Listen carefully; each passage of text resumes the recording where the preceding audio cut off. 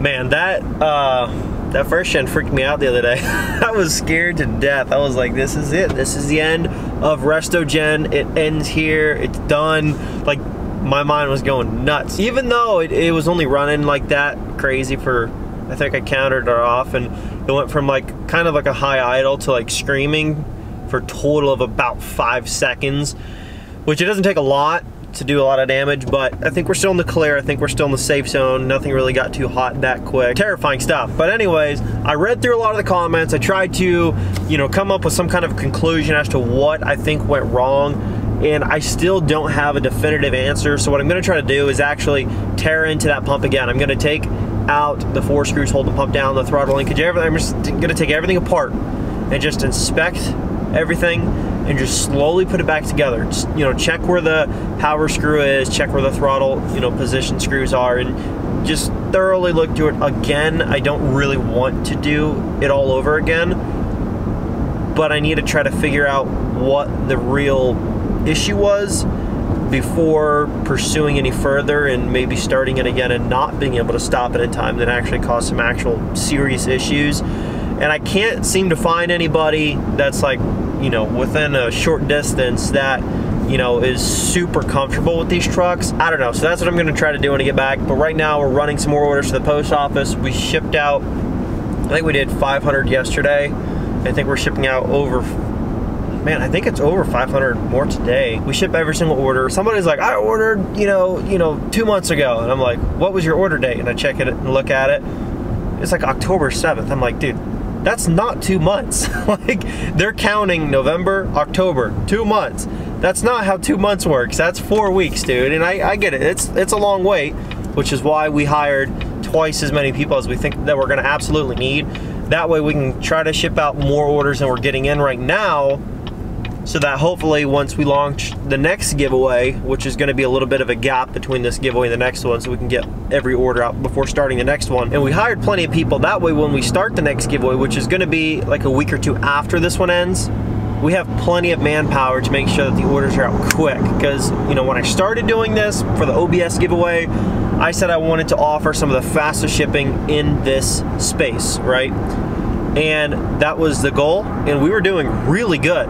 And then we got the first gen giveaway going, and that's when it really got chaotic quick, and that's what really freaking swamped us. We had people that were down in the comments like, oh dude, I just ordered like 5 days ago, my order's right here. Like, it was like we had super good customers, everybody's super happy, and then we got swamped, and then people having to wait for orders for, you know, 1 month that got super busy, and then everybody's like, oh, you're never gonna get your stuff. That's not true. Just because somebody gets super busy beyond what's normal in a month and a half, does not mean that's the way business is forever and ever. That's not how it works. We just got super swamped. We had to hire more people to make sure we can keep up with that, and now we're shortening that window down fast again, and then it's gonna be quick shipping, just like it normally is. Hopefully you guys can understand that. So we got one of the tree stands unloaded. There's another one still in the bed of the dually. By the way, last day to enter to win that truck is today. And if you're wondering why I'm still flying my Trump flag, that is because the election is not over, okay? I'm still keeping the faith that we're gonna have a good president in office, not a horrible one, and I'm gonna fly that flag until we get the official results. And then maybe I'll still fly it after that for a little while. But anyways, last day to enter win that truck is today. And Rosine should be back any day now. Devin has been working away on that every chance he gets, but he works 70+ hours a week now, so he doesn't have as much free time as he used to, and he travels a lot now. So he's not just like home every afternoon with spare time to work on our trucks. So it's taking a little bit longer than it normally would. He's almost done with Rosine. She's getting a massive lift and stuff, and then these are gonna be getting thrown on there.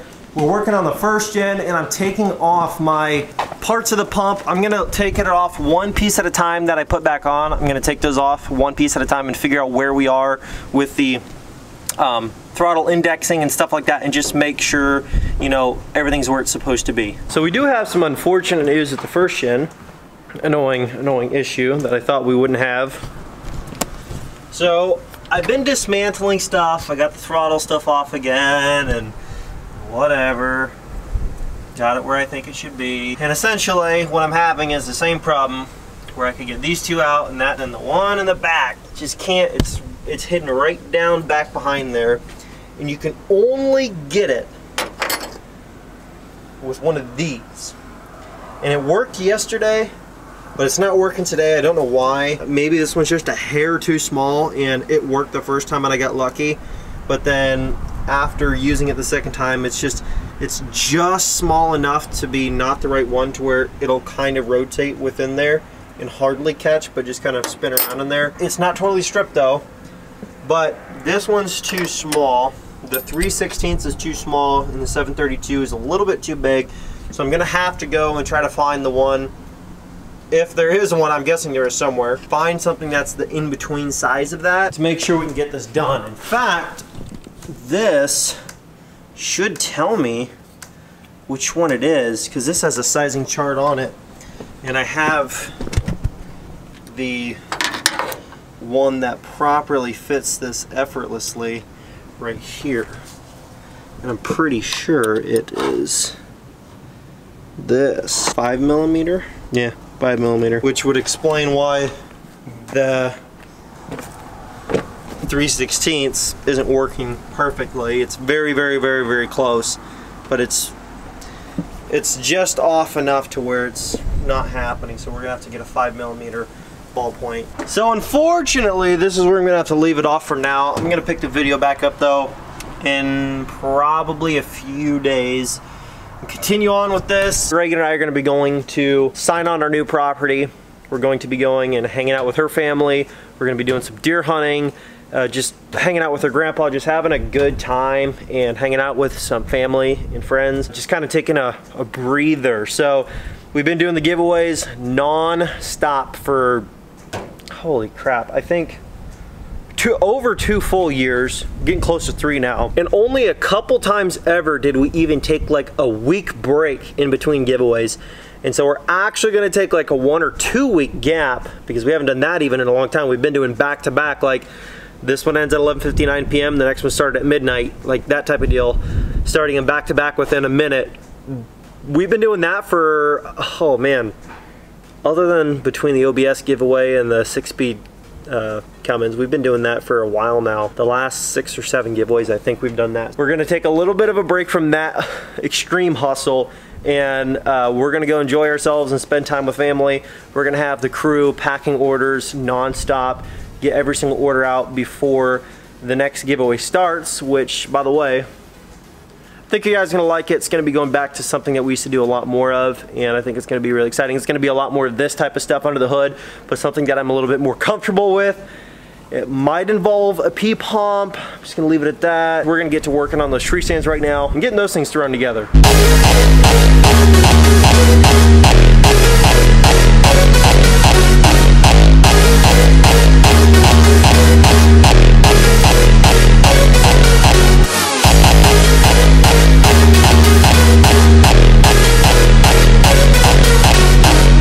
Well, we got the first stand done. I'm not sure how long it took. I think it took about 25 minutes to assemble. Not too terrible. It's nothing too crazy sophisticated, but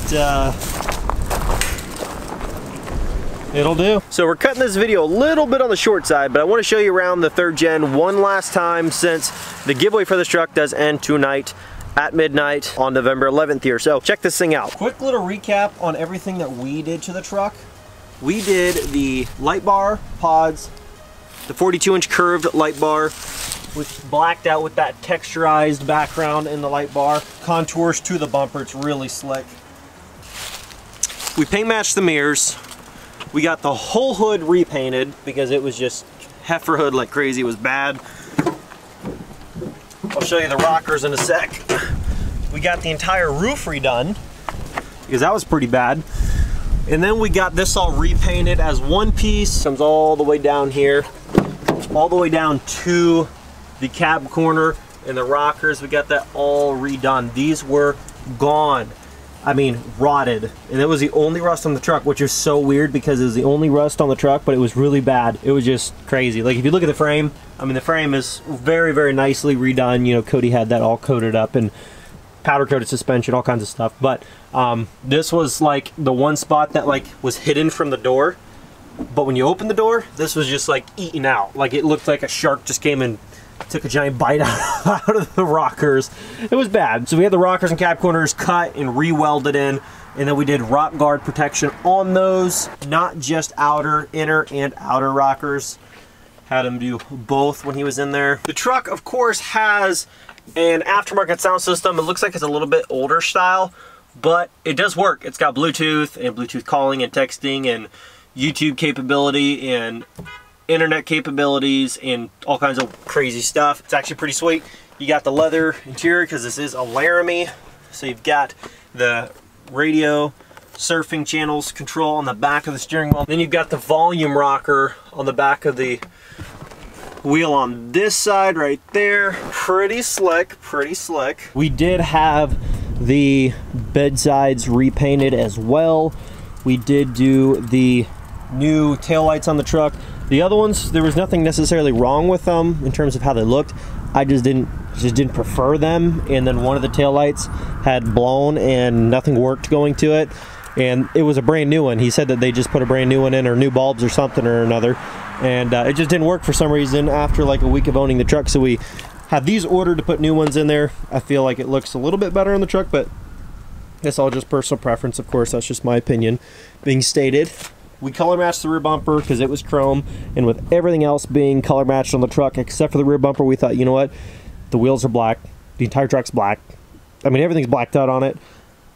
We're gonna paint match the rear bumper, so that's what we did. We really didn't change a lot on this truck, and the reason we didn't is because, given that this truck has a history that people know about it, like being owned by Cody and what he did to it, we tried to keep it like that as much as we could without tampering the overall look of the truck, so that if there were people that liked it the way that it was, it could stay pretty much like that. Of course, you can see the powder coated suspension. It's kind of like a, I don't know, it's kind of like a metallic plum color. It's kind of weird, but it looks really cool. Thank you so much for watching. Hopefully we can get working on that first gen here and get that sorted out. I just got to go buy the proper Allen key to get that thing out, because I got lucky using one that was slightly too small the first time, but going the second time around, it's just loose enough to where it's not catching. Now that I torqued them back on there for that last one, it's not taking it out the easiest. So we're gonna have to go get the proper tool before we can proceed further on with that project. Don't forget to enter to win this truck. We ship every single order.